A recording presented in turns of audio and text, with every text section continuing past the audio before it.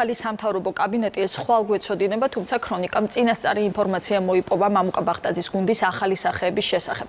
მაშასე განათლების მინისტრს მიხეილ ჩხენკელს მიხეილ ბატიაშვილი შეცვლის. ის ამჟამად ბიზნესისა და ტექნოლოგიების უნივერსიტეტის რექტორია. ეკონომიკას გიორგი ქობალია ჩაიბარებს. კანდიდატი მოსკოვში საერთაშორისო საკონსულტაციო კომპანიის მაკკინზის უფროსი პარტნიორია. ფინანსთა სამინისტროს ივანე მაჭავარიანი უხელმძღვანელებს მას ბოლო წლებში ჯეოსელის კომერციული დირექტორის თანამდებობა ეკავა. ქრონიკის ინფორმაციით სამთავრობო ცვლილებებს კიდევ ერთხელ გაუძლებს ქართული ოცნების ყველაზე სტაჟიანი მინისტრი თეა წულუკიანი. თანამდებობებს დროებითი მთავრობის შემადგენლობიდან სხვა მინისტრებიც შეინარჩუნებენ. როგორც მოისმინეთ, ცვლილებები ძირითადად ეკონომიკურ გუნდს შეეხება და სავარაუდო კანდიდატებს უკვე აფასებენ პარლამენტში. სოფო ბერიძე ესაუბრა დეპუტატებს. სოფო, ქრონიკის მაყურებელმა ახლა მოისმინა ახალი გვარები, თუ იცნობენ სავარაუდოდ მომავალ მინისტრებს პარლამენტარები და როგორ აფასებენ ისინი მოსალოდნელ საკადრო ცვლილებებს.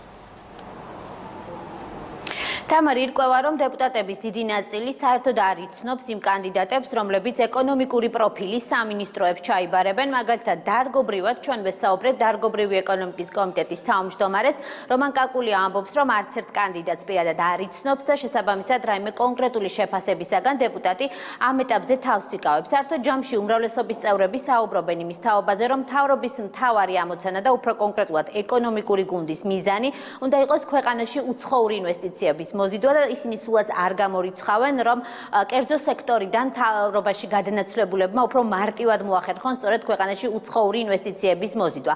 რაც შეეხება ოპოზიციის შეფასებებს, ოპოზიცია აქცენტს აკეთებს იმას, რომ მაგალითად გიორგი ქობულია, რომელიც მოიაზრება, რომ ეკონომიკის მინისტრი გახდება, ასეთ შემთხვევაში მას მოუწევს, რომ თბილისში მოსკოვიდან ჩამოვიდეს.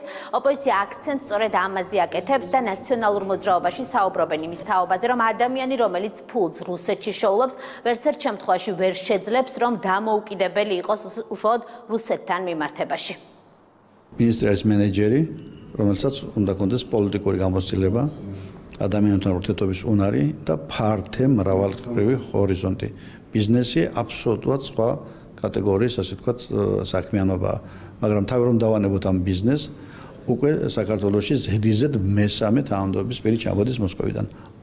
ერთი შეიძლება იყოს შემთხვევითობა, ორიც, მაგრამ ესეც 3 და 4 და 5-ია, უკვე შემთხვევითობა არ არის, ეს არის კანონზომიერება. სულ ორი ალტერნატივა არსებობს ბიზნესი და საჯარო სექტორში, საჯარო სექტორი და ბიზნესში. ამიტომ ორივე არჩევანში ყოფილა ძალიან კარგი და წარმატებული მაგალითებიც და ყოფილა არუმატებლებიც. ამიტომ პრემიერ-მინისტრის კომპეტენცია, მისი კვალიფიცირება სწორედ იმაში მდგომარეობს, რომ უნდა გააკეთოს სწორი არჩევანი და მკაფიოდ გამოკვეთოს ის კრიტერიუმები, რის მიხედვითაც ის ამ არჩევანს გააკეთებდა. არ ვიცნობ მე ამ ადამიანებს სამწუხაროდ გავიცნობ ალბათ რა თქმა უნდა, მაგრამ მეორე მხრიდან მე არავითარ პრობლემას არ ვხედავ ამაში, რომ ბიზნესს მოდიან. არიან ესე იგი ბიზნესმენები, რომლებიც ბევრად უფრო კარგად უძღვებიან საქმეს ვიდრე თეორეტიკოსები.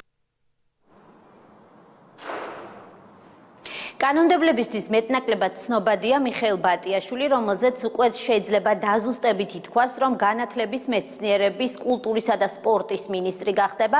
ის ამ დროისათვის ბიზნესისა და ტექნოლოგიების უნივერსიტეტის რექტორია, უფრო ადრე კი ილიას სახელმწიფო უნივერსიტეტში ბიზნეს მიმართულების დეკანი გახდათ. მიხეილ ბატიაშვილი ამ დრომდე არ პასუხობს ქრონიკის სატელეფონო ზარებს, თუმცა ყველაზე დაზუსტებით შეიძლება ითქვას, რომ ის იქნება ერთ-ერთი ახალი სახე მთავრობაში. რაც შეეხება შეფასებებს უშუალოდ ამ კანდიდატთან დაკავშირებით, ოპოზიცია ხაზს უსვამს იმას, რომ ის არის პროფესიონალი, მის აკადემიურ განათლებასაც იწონებს, თუმცა ამბობს, რომ ეს სულაც არ მიუთითებს იმაზე, რომ ის აუცილებლად იქნება წარმატებული, რადგან როგორც სერგო რატიანი ამბობს, სისტემაში არაერთი მნიშვნელოვანი პრობლემა. სივრციდან წამოსული ნებისმიერი ადამიანი რასაკურველია არ არის ცუდი, როდესაც მინიშნება, ოღონდ აქ არის ზოგადი ვითარება, ასე ჩხენკელიც საკმაოდ წარმატებული იყო თავის საქმეში, მაგრამ სერიოზული პრობლემები ჰქონდა. ბატიაშვილსაც არ მინდა უსურო რომ ის წარუმატებელი იყოს, ოღონდ ამ შემთხვევაში მთავარია მთლიანად გუნდი, სადაც არის სისტემური პრობლემები. მიხეილ ბატიაშვილს ვიცნობ როგორც ძალიან საინტერესო პროფესიონალს, ეს არის ადამიანი, რომელიც ინოვაციებისა და ტექნოლოგიების კუთხით არის ერთ-ერთი ყველაზე წარმატებული უნივერსიტეტის რექტორი და თუკი ინტერესთა კონფლიქტში არ ჩამეთვლება მისი დადებითი შეფასება, მე პირადად მუშაობ კვლევაზე ზუსტად იმ უნივერსიტეტში, რომელსაც ხელმძღვანელობს ბატონი მიხეილი.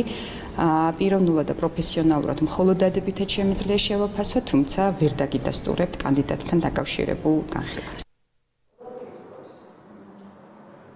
კიდევ ერთი სიახლე, რომელიც ცნობილი სავარაუდოდ მინისტრთა კაბინეტის განახლებული შემადგენლობის დასახელებისას გახდება, ეს შეხება მთავრობის ადმინისტრაციის ხელმძღვანელს, როგორც ცნობილია, მოქმედი ხელმძღვანელი მთავარ პროკურორის თანამდებობაზეა წარდგენილი და იმედის ინფორმაციით ამ თანამდებობას კახაკახიშვილი სასჯელ ახსრულების მოქმედი მინისტრი დაიკავებს. ასევე როგორც ცნობილია, სტრუქტურული ცრებების შედეგად სასჯელ ახსრულების სამინისტრო იუსტიციის სამინისტროსთან გაერთიანდება და ვრცელდება ცნობა, რომ ამ გაერთიანებული უწყების პორტფელს თეა წულუკიანი ჩაიბარებს.